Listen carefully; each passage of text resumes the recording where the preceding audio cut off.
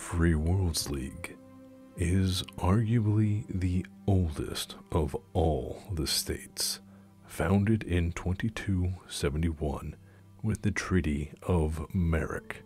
It's unlike its counterparts, a democratic parliament, and it is governed by the more powerful of the inner houses, such as House Merrick, except for that one time when they weren't. Of all the inner sphere states, it is the most diverse in culture, religion, and ideology, but due to the lack of homogeny, it is also its most conflict-ridden state, with the constant infighting.